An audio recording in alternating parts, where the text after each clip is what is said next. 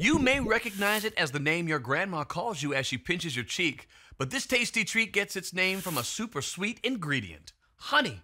You guessed it, we're talking about the honey bun. Carolina Foods in Charlotte, North Carolina has been making these honey-filled fried sweet rolls for over 60 years. My grandfather founded Carolina Foods in 1934.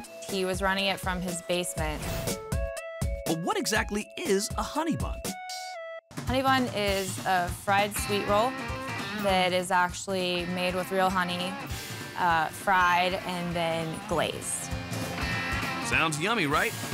We'll get to the waterfall of warm glaze later. But for now, we need to start from the beginning. The making of the honey bun starts with a top-secret formulation called the honey bun concentrate. It actually has real honey in it, and we, have our own secret formula, which is a mix that we blend and contains unique spices and other ingredients.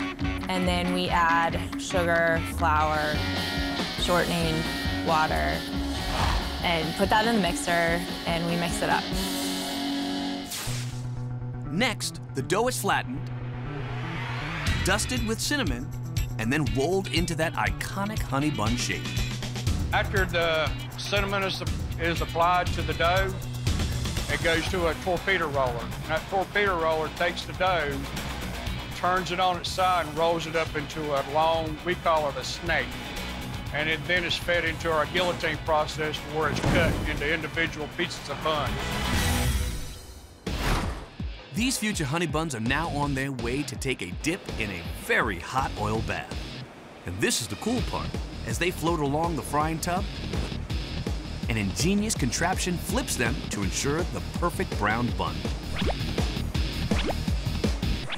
They're looking more like honey buns now, but there's still one more delicious step.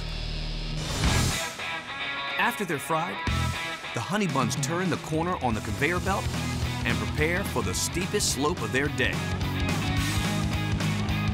But trust me, it's worth the climb.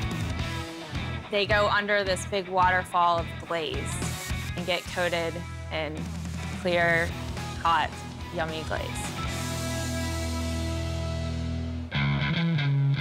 After the glaze is applied, it goes through several conveyors to our cooling tower.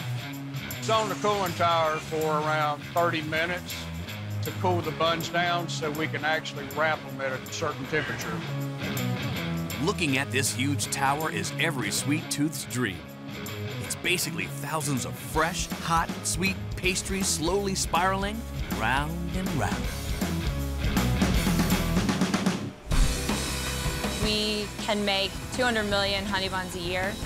And if you do the math, it turns out that if you lie the honey buns end to end, they will reach around 2/3 of the Earth's equator.